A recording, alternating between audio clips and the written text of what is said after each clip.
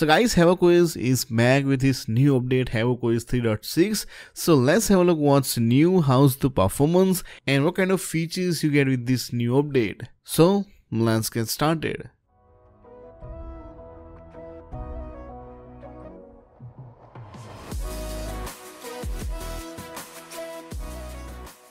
So guys, if you have seen my previous video of Havoc, that you might already know that Havoc is one of my favorite Android ROM. It's overall good package, whether it's performance, gaming, or overall day-to-day use.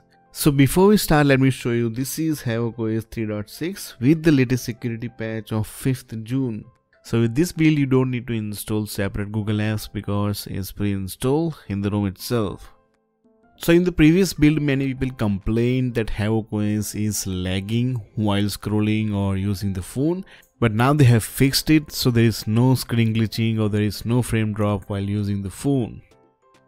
So now default launcher is not the Pixel launcher. They have installed a custom launcher called Shady launcher. Quite a shady name, but the launcher is good. So this shady launcher is just like Nova launcher. You get many features but for free, and also there is option for hidden and protected apps. It means you can hide your apps or you can password protect it. So if you're a married guy or you are living with your girlfriend, then this shady launcher can hide your shady activities.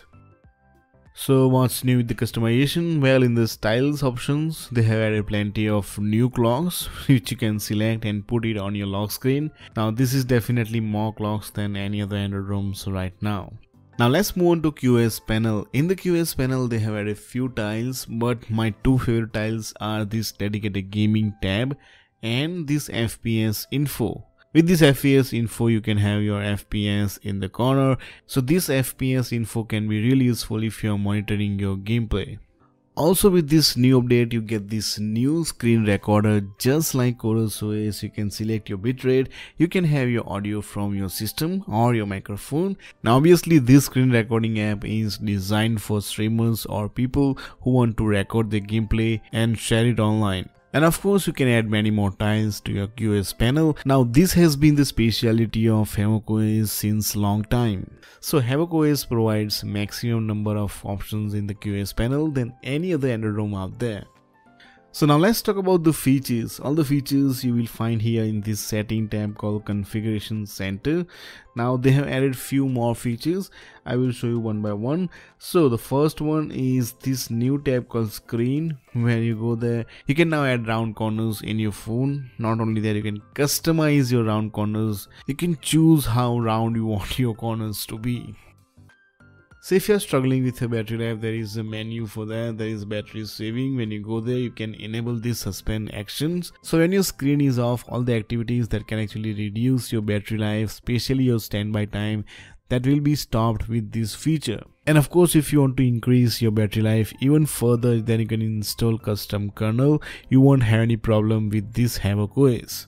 In the status bar customization, now you can finally add this battery bar, which is small line that indicates your battery level. Also, you can now replace your VoLTE icon with HD icon if you don't like the VoLTE icon on your status bar. Unfortunately, now there is no OT updates. So if you want to update your ROM, you will have to manually download it from internet, and then you can dirty flash on top of your current ROM.